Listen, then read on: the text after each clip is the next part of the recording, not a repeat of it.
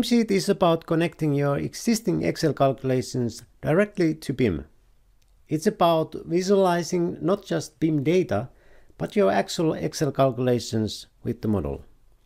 It's about using Bim in the easiest possible way through the Excel interface and your calculation, which you already know how to use. My name is Sakari Lehtinen. Welcome to Getting Started with Bimsheet. Let's walk through the basic workflow how to connect your Excel calculation to Bim. Before we start, please select one of your existing Excel calculation, which could benefit from the Bim-based measurements.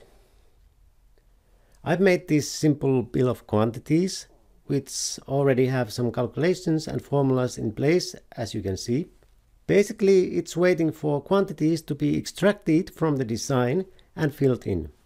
My Excel is simple for easy demonstration, but you can of course use your own real-life Excel if you like. You should also have an IFC model available, or you can use one of our sample models. Anyways, open your model in Simplebim. You might want to go to the Export Preview workspace here. If you don't yet have Bimsheet visible, you can add it to the workspace from the ribbon like this. Just dock it wherever you like. Now you're ready to start the actual connecting. It takes only 3 simple steps. Step 1. You could simply start extracting data to the empty spreadsheet, but usually you have some ready-made calculations waiting for the data. So go to the Bimsheets menu and open your existing Excel workbook. At this point, it's still just a basic Excel spreadsheet waiting for the data. Step 2. Next, select data from the model and connect it to your calculation. Add a new sheet by clicking on the plus icon. It is recommended workflow to fill in the model data to a separate sheet from your actual calculations. Now drag and drop, for example, the walls from the object palette to the spreadsheet. Note that you can place the data anywhere you like.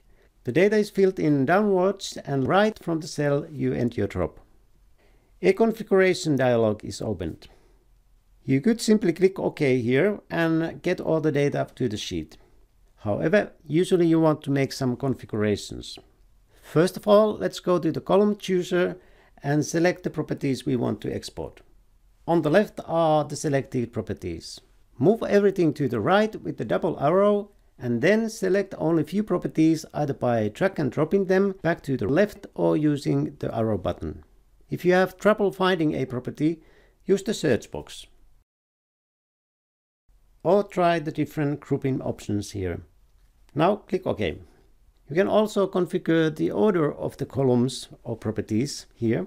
For example, you could move the length property last by dragging it. Furthermore, you can select different kind of key values for the columns. Click on the sigma icon. Let's select count for the type identifier property, some summaries for others, and also maybe average for the length. Finally, let's add a simple filter. You don't have to do this, but in this case I only want the internal walls to the sheet, so I set a start with rule with int as my filter.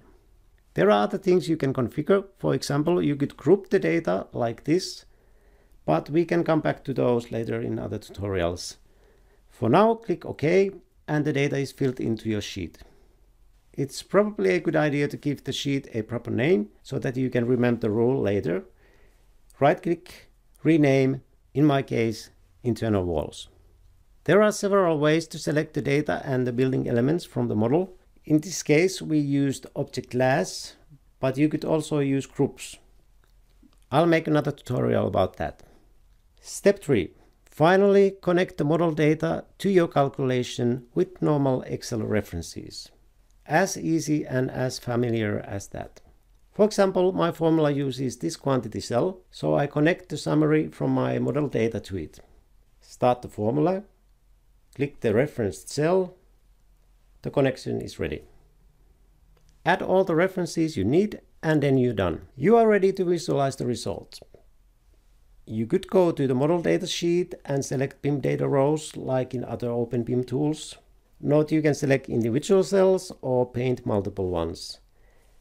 But why do that? Because in Bimsheet we took the visualization that one game-changing step further.